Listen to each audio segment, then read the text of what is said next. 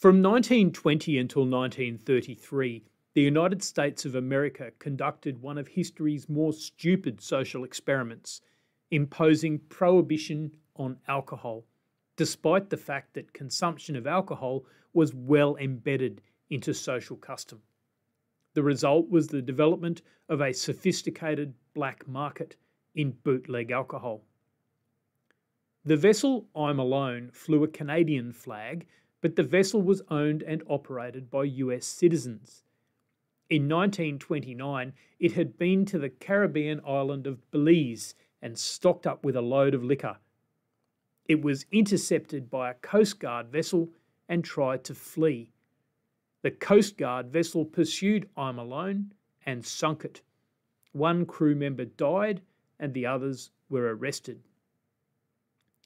Canada protested against this use of force against what was, according to its flag, a Canadian ship.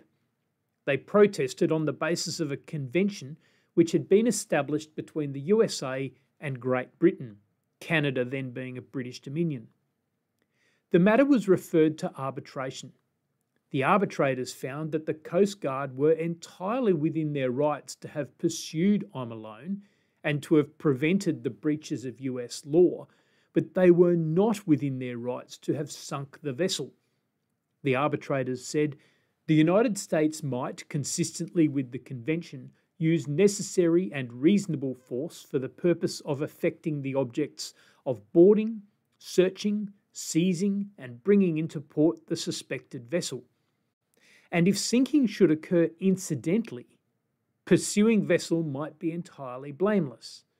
But the commissioners think that the admittedly intentional sinking of the suspected vessel was not justified by anything in the convention.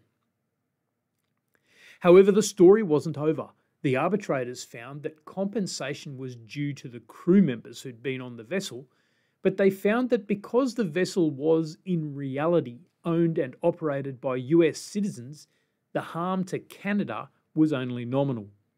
The US was required to apologise and to pay a token sum of $25,000 to Canada to compensate Canada for harming its national interests, but no actual compensation for the value of the boat or the value of the liquor on board the boat was payable.